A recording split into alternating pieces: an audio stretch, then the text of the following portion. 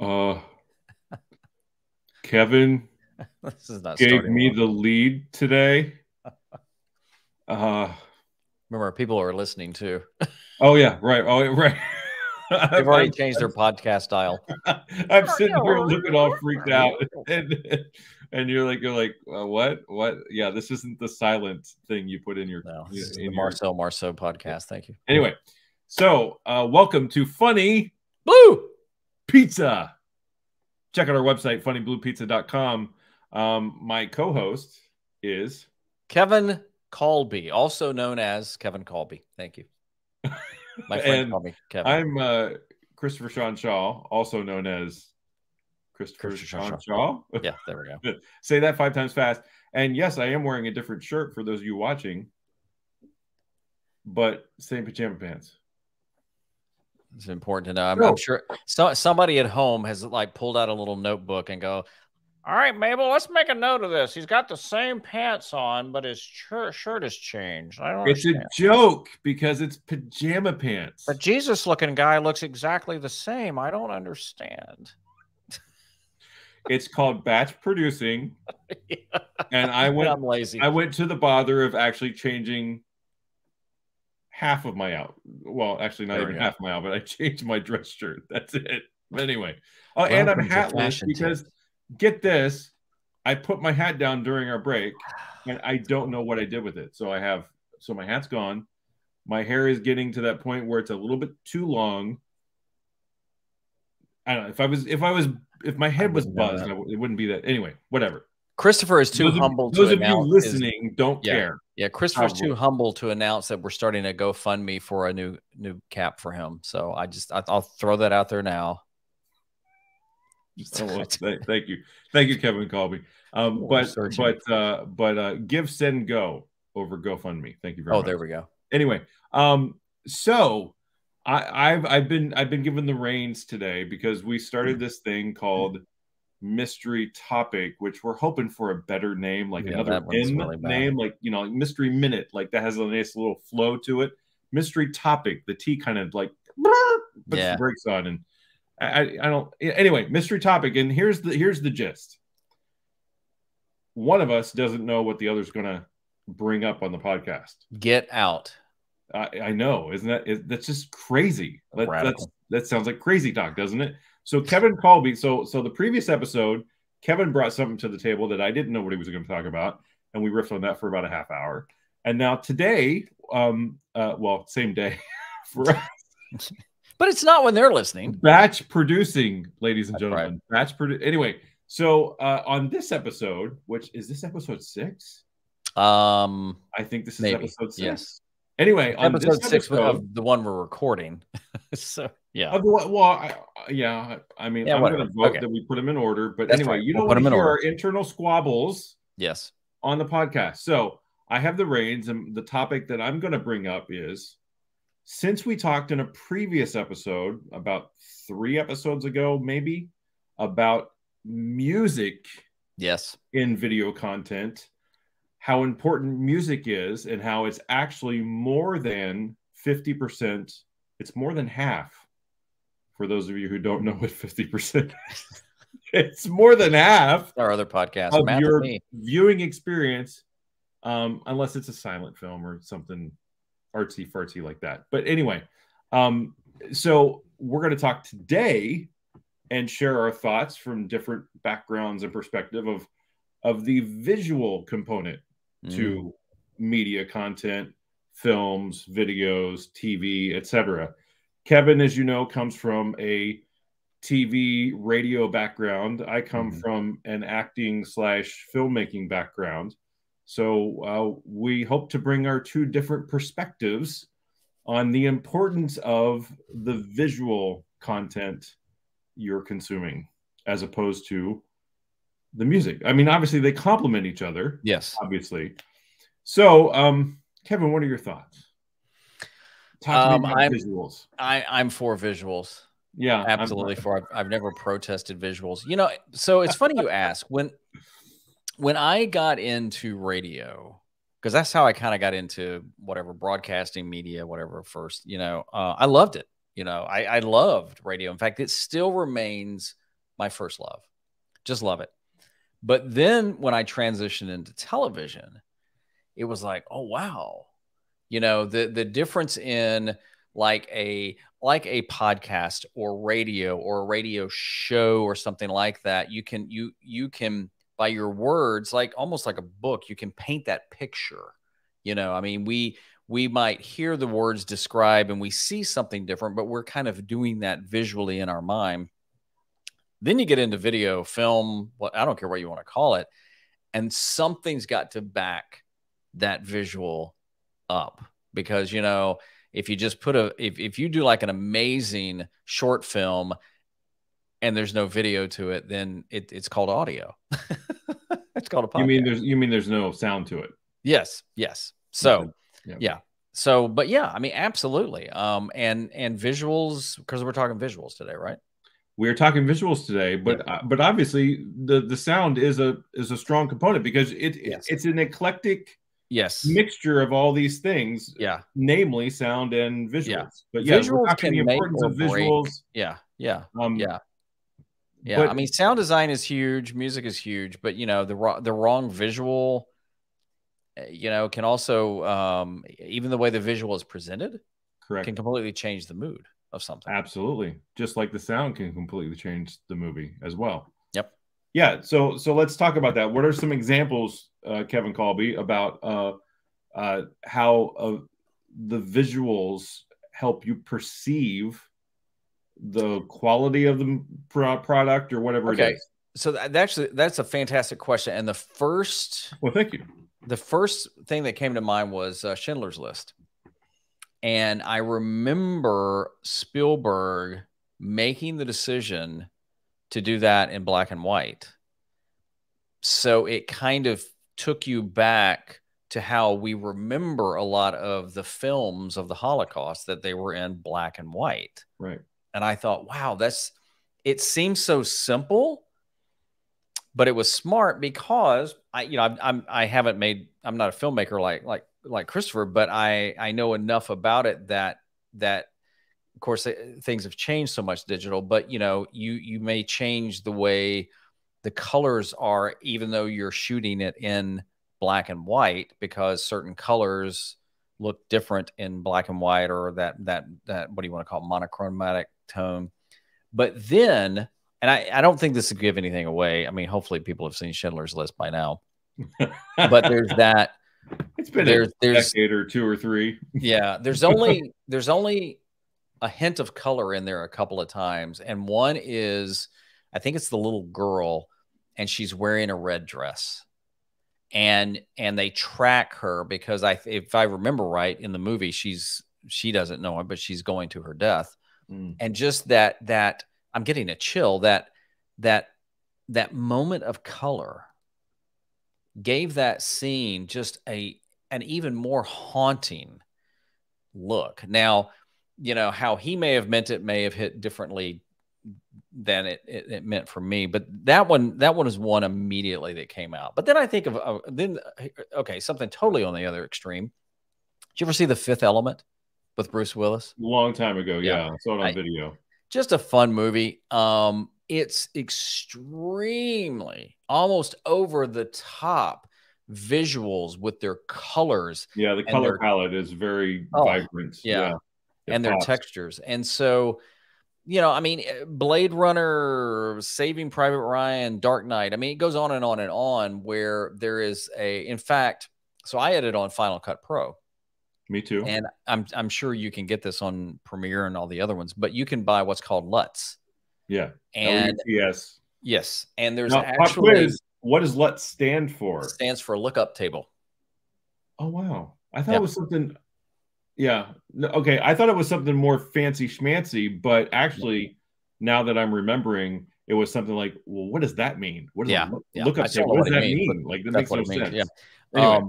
But basically, if you've never used them, it's just it's a filter. Yeah, it's a filter that will color your footage that's pre-made mostly, or you can create your own. And I have one that has a variety of looks, and and literally you can color your video to make it look like The Matrix or Kill Bill or True Grit or something like that. And I know it sounds weird if you've never done it, but the color of the scene can change the mood of the scene, which to me is all about the visuals. Yeah, it can change the tone, Yeah, absolutely. warmer colors compared to cooler colors, et cetera, et cetera. Yeah, it can change.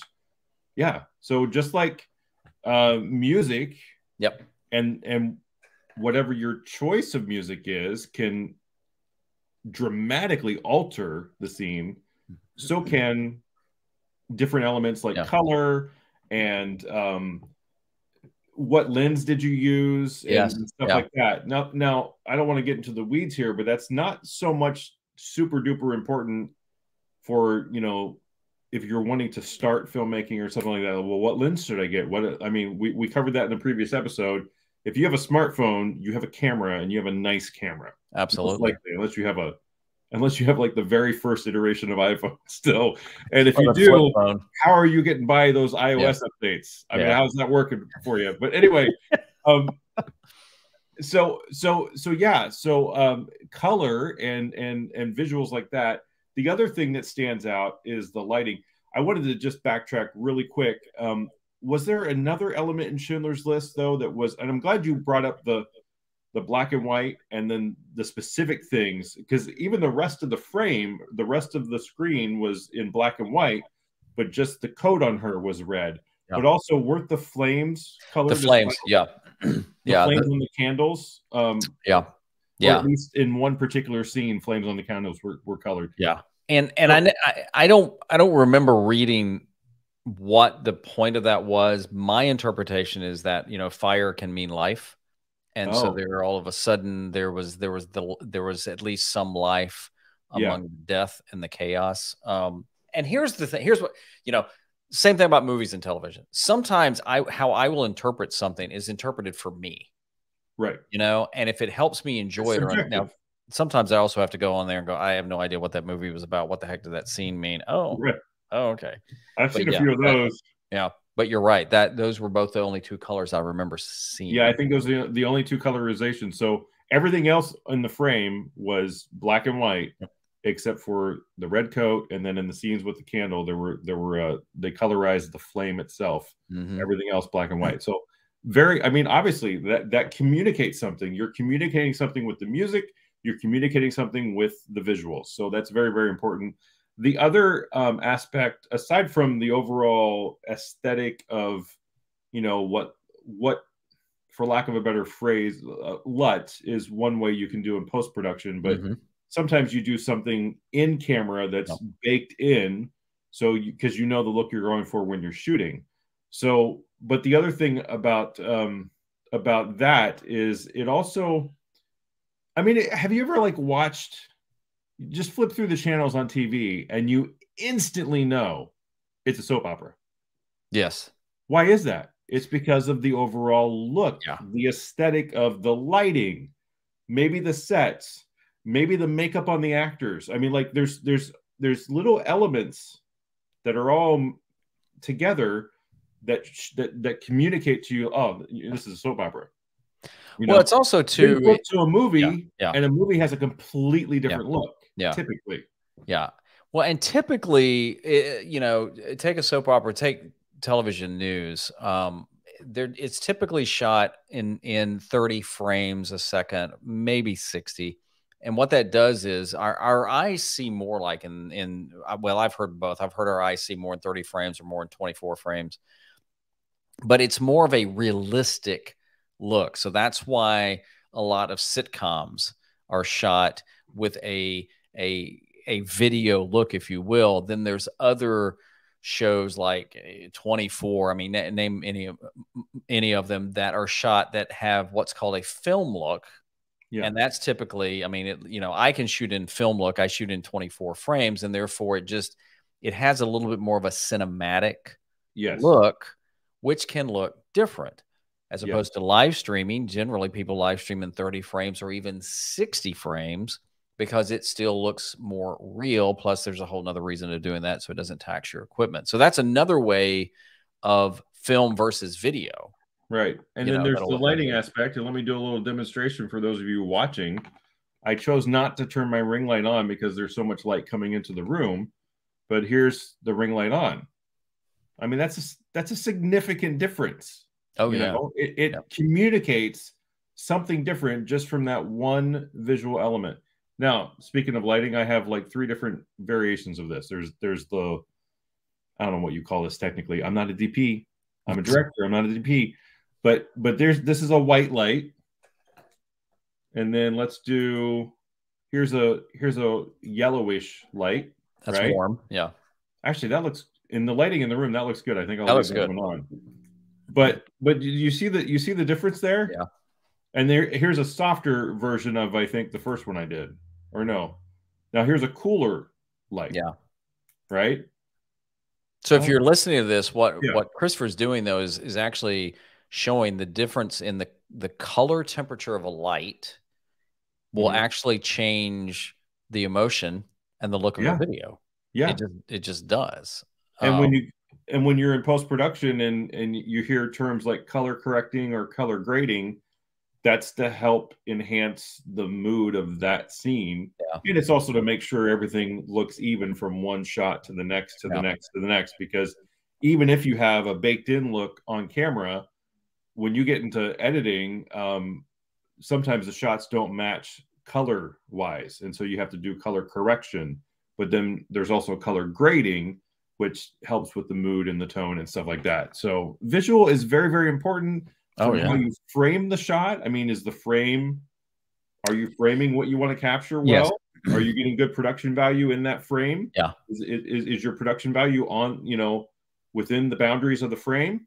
Yeah. And then in post, like, what do you want the final to look like? Do you want it to be warmer? Do you want it to be softer? Do you want it to have a sci-fi look? I mean, there's all kinds of filters and LUTs you can throw on in editing that give it a completely different look and feel. So you mix that with your choices of music and stuff, and I mean, you could actually end up with something completely different than what you shot, depending on what you do on the output of it.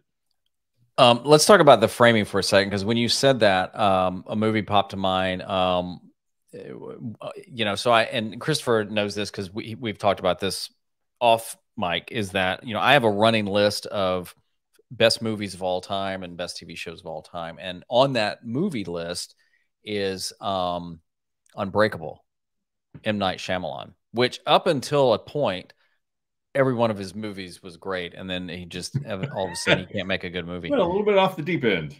But if you did you ever see Unbreakable? I did, a long time ago. I think I actually saw it in the theater. Well, if you watch Unbreakable and you think comic book, yeah, then you understand the framing and even the colors he does there. I mean, Mr. Glass has a certain color. Samuel L. Jackson. Yeah. But the framing is very much like the splash pages in a comic book, and there's not a lot of cuts and stuff like that. And I always thought, man, even some of, like, when Mr. Glass is the kid and the shot is actually upside down and it kind of comes around, and it took it to me a whole nother level, because comic books play kind of this underlying sub theme in a way, about the superheroes, and he worked at a comic, or he loved a comic book store and everything like that. So, but you're right. I mean, framing can mean so much in the way that you have somebody in a frame, or you have part of an object. Now, to me, it kind of goes to absurd sometimes, and I think this is the difference between. It may have changed some, but in television and movies, I personally don't like anything dumbed down. I'm okay if I can't quite figure it out. Some people would say, "Well, you're doing great because you don't figure out a lot of stuff." But that aside, I don't mind. Your wife out of this. We're talking. Yeah. Else. But I don't mind that. But what you notice a lot on television, especially American television, is there's constant close-ups and cutaways of, like, he's reaching for the phone. Well, we got to show that hand touching the phone, because the person at home might not have noticed that he grabbed the phone that he just pulled up to his head. as opposed to what purpose did it serve. And I think sometimes that is a little bit of the difference between a movie. Now, what's funny, I don't know if you're going to talk about this, but years ago, older movies, the ones that were shot in like Cinescope and the wide, super angle, the only way that they would work on television was a process called pan and scan. Yeah. And so you would see John Wayne on one side of the screen talking to somebody that you couldn't see in the theater. You could, and all of a sudden there would just be this bizarre pan over to James Brolin. It would slowly glide over to because if you think about it, movie theater rectangular, TV box at home back then square. So obviously there's like a third, there's like literally a third of the frame you're not seeing as what it was in the theater, which is why a lot of movies on DVD now will have a letterbox version or a widescreen version, because then you're seeing everything within the frame the way the filmmakers intended it to be. And the flip side is, if you're watching an old show on your widescreen TV, right, and there's black bars on the side, it's because that's the way it was processed. There's not a 16:9 version of it. It's a 4:3, which is extremely annoying. Yeah, there's not a 16:9 version of the Rockford Files. Dang it. Yeah. Is it really not? I don't think so. Why, how could there be? I don't know, but so here's a little trivia for you. Years ago, there was a show back in the 50s, no 60s maybe, called The Cisco Kid. Heard of it, didn't see it. That it was on the cusp of color coming in more. So they shot it in color, but it was released in black and white because they just felt that color was coming. And so when the color transitioned, they can immediately then go, oh, okay, well, now it's in color. Oh, fun. I thought that was just brilliant. I don't know, that's the forward thinking. We should have a fun trivia segment for our ever forming video podcast. For our no prize. Remember that with Marvel and the comics? Hey, you want a no prize? That was a Stan Lee thing. So no, I don't. Yeah. I wasn't a big comic fan.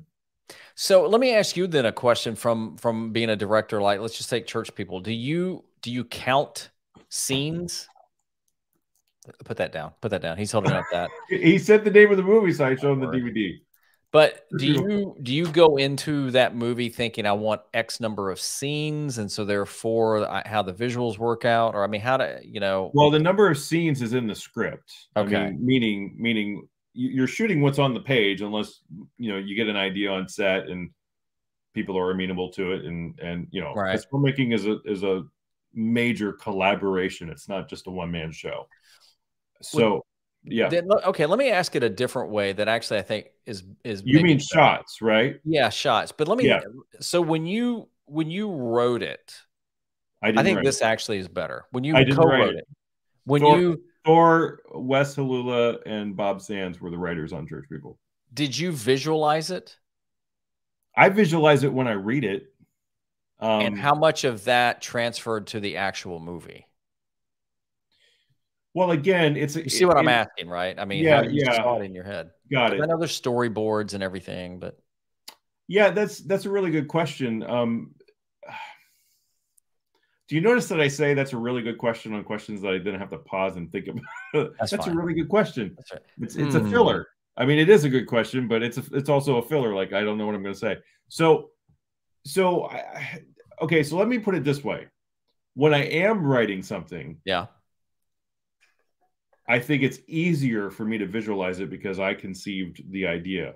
But typically, I know the shots that I want when I'm actually on location. That's kind of how I function.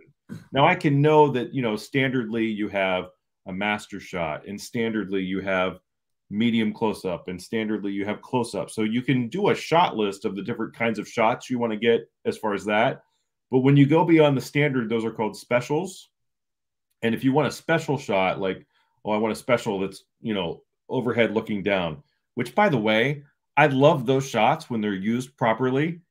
And I have to be reminded, like when I see something, I got to remember to use that, because for some reason I just don't tend to think of, we could go overhead with this. Anyway, but something, or like you want to get something in the foreground like a book, and then in the background get the character, and you do what's called a rack focus, where the focus is on the book and then it racks to the main character, and then the foreground is blurry with the book. That's called a rack focus. So that's a special where like, you know, you're aiming on one thing, and you know, it's not your traditional master close up, medium, extreme close up, you know. So it's easier for me on location because I see the space that we're filming in. Yeah. That's when I know the specific shots and the framing and stuff like that is on location. Unless maybe when I'm writing something, then obviously I have something pictured in my head. I mean, like it's almost like, you ever like imagine, it's almost like imagining what a radio DJ looks like. Oh yeah. You know, I've never been right. Exactly. They usually look completely different than what you imagine. Or you imagine, you know, you're talking to somebody in a place that you've never been, like you've never been in their house or anything, and you're talking to them on the phone or whatever. And you start imagining, like, oh, where are they? What's that look like? And then you get there and it's like completely different, you know? Yeah. So it's kind of like that when it comes to the writing. It's really challenging for me personally, just the way that I'm wired, to visualize it the way it's going to end up. Because I usually don't know that until I'm on set and I'm collaborating with the director of photography, the DP, cinematographer, to set up the shot. You know, it's funny, and this may not be a great example, but when I write, and I haven't written like screenplays and everything like you have, but when I've written, you know, video scripts or whatever, I don't storyboard. I can't draw. My stickmen don't even look like stickmen. They insult all the stickmen that have ever come before them. I just can't draw. So I don't. Ladies and gentlemen, Kevin Kolbe can't even do stickmen. No, I can't. It's man, they just look like disfigured. There should be like a group for that. Hi, I'm Kevin Kolbe. Hi, Kevin Kolbe. Stickman. No, I can't draw stickmen. But so I don't storyboard, but I visually see it. I mean, I see it. I see the color, the framing, and everything. And the more you do it, I think it works. Now, I always, though, reserve the right to change it. Unless, you know, now if I'm doing something for a client, that's completely different. But if I'm doing my own, how I visualize something may change later in the edit, even during the shoot, based on the conditions. You know, exactly. What if you got to change things up? What if you? Yeah. I mean, I've been on a shoot where you lose a location. Yeah. Now, and then so I mean, you got to work around that kind of stuff. Now, the funny thing is, though, in doing YouTube videos and you do a thumbnail, a lot of times, not all the times, a lot of times I'll have a visual for the thumbnail, how I want to like hold an object, and it will come out pretty close to what I visualize. But again, that's a static image and things like that. Talking about visuals, another story. Oh, so another one of my favorite movies, The Untouchables. And did you ever see The Untouchables?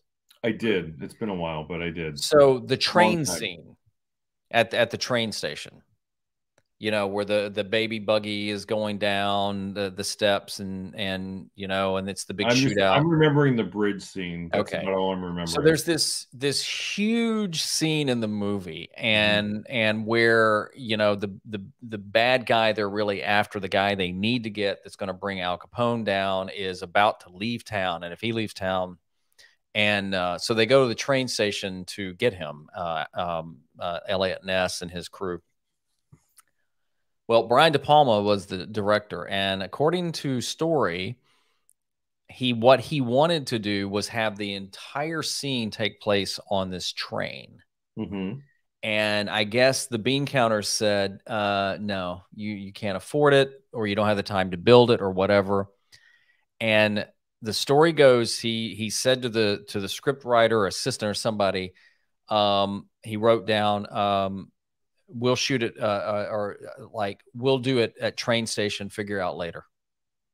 And so that whole scene, now there have been people since then that said it's really kind of borrowed loosely from an old movie called The Potemkin or something like that, the Battleship Potemkin, that it mimics that. But still, the fact that he completely changed his direction, his location, other than it went from on a train to a train station. Mhm. And I think is one of the most chilling, well executed scenes. I mean, the bridge one is good too in the whole movie. But how he had to rethink that, Mhm. and it's wonderful. So yeah, scenes matter, but sometimes they may change Oh, and can yeah. hurt or help a movie or a Yeah, show well, or a video. and the other thing that may change is dialogue, because sometimes you get on set and it just doesn't Yeah, like, it just doesn't feel right for the actor or whatever. It just does, or it doesn't make sense like it did when it was being written or yeah, when you read it in the script, yeah. what the writer wrote.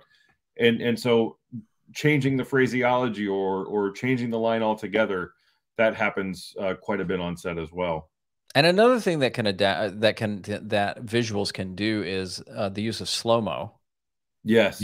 Slow motion can be overdone, Yes. but it can that can add to the emotion.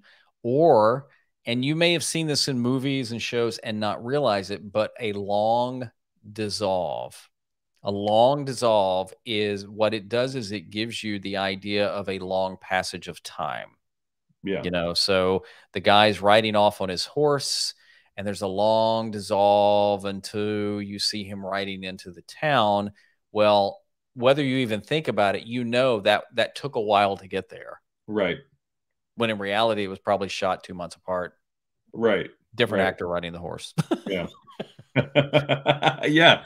Yeah, that's another thing that a lot of people don't realize with visuals in movies is a lot of times you're seeing a stunt double or a double. Yeah, A double is simply a person who fills in for the lead yeah, or the actor in focus, yeah, but from a distance. So, like for yeah, example, when you see a car driving on the freeway, and you just cut from a shot of the lead actors in the car talking to each other, you cut to that second shot. That's probably a second unit shot. That's yep, not first unit with the principal. That's a second unit, and they're not in that car, you know. But yeah, it all yeah, ties together yeah. cohesively. Well, and if you're listening to this on podcasts, there's actually two actors portraying myself and Christopher. There you go. Yeah, because we're actually better looking. Yeah, people are like, "What the heck? Really?" So yeah, so there's visuals in a nutshell. I mean, there's so much more we could talk about when it comes Yeah, to visuals. Just the overall aesthetic, it can change with lenses, it can change with cameras, et cetera, et cetera, et cetera. The other thing I just want to say real quick, when you mentioned slow mo, the other thing that works really well sometimes with slow mo is when the sound cuts out. yeah, Like there's a scene in Road to Perdition where the sound cuts out. I mean, I think there's still music, but there's no audio from that's set true. or anything, and they're firing guns. And I think it was slow mo, but even if it wasn't slow mo, that's a really fun trick to do to really emphasize something is when Yeah, you cut out the sound, but you still see the visual. another That great movie. really effectively. That was a Another great movie. fabulously directed movie. I think I rented that one or something. I'd heard about it or it was on one of those free weekends and thought, wow. But I saw it in the theater. I'm also a huge Tom Hanks fan. Just somebody said one day that he's kind of like the Jimmy Stewart of our generation, and I'm like, yeah, I think I've heard that. yeah, Yeah. yeah. Um, but yeah, it's good. And so let me throw this out there to you guys listening or watching this or consuming it on both, because you're trapped somewhere. If you have any questions or any topics you'd like us to dive into, especially about Yes. filmmaking, movie making, Hollywood, television, TV production, video production, Radio you know, production. yeah, radio. Let us know. We've each done it. Yeah, yeah. I mean, and part of the plan is to have some guests on here too. But we would love to dive into things that you guys would say. Well, tell us more about this, or explore this, or debate us. I mean, that's fine. Um, Or yeah, debate us. yeah, We just ask that you be nice. yeah. Just be really Be nice. civil. Yeah, Be civil. yeah. If not, we'll just block you. Too much crap in the world Yeah, today. We don't yeah. be But civil. We if can you have a healthy debate in yeah, 2022. It's yeah. possible. But if you check it out on Anchor, which you can go to our website, and then you can leave a voice message, which is kind of cool. Yeah, and our website is funnyblue.com.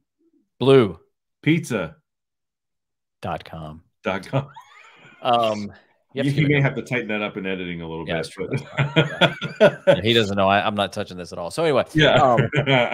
Or you can leave comments on the YouTube video, and we'll read those. And but again, we'd love to hear your thoughts, your feedback, your reviews. If they're nice, if they're not, just please don't share them with anybody. Just being honest, throwing us out there. So, but this was fun. Yeah. So any closing thoughts, Kevin Kolbe, as we wrap up this episode about visuals in media content? No, I think there's a lot of ways to do it right and wrong, but I think if you gave the same piece, let's say a bunch of footage to 5 different people, they might come back with looking something totally different. And I think that is the beauty with a lot of what we do. Director's cuts are different usually than what was released, and sometimes they're better, sometimes they're not. But if you're I can attest to that. Well, hey, and if you're just getting started, just try. Yeah. Well, oh yeah, church people. He just did. There was a director's cut of this that you're not seeing on the DVD. So man. That'll be behind our paywall. Behind our paywall. Well. All right. So you gonna sign us out? Well, thank you all for watching and/or listening to Funny Pizza. Go to website.com. and the website is funnypizza.com. He's got that nice .com voice. All right. So thank you for joining us. God bless you. Have a wonderful, wonderful day, evening, wherever you are. And please drop us a comment. Go to our website, funnybluepizza.com, and leave us a voicemail. That would be fun. And check out our affiliate links in the description below if you're watching this on, say, YouTube or the like. We'll see you next time. Bye-bye.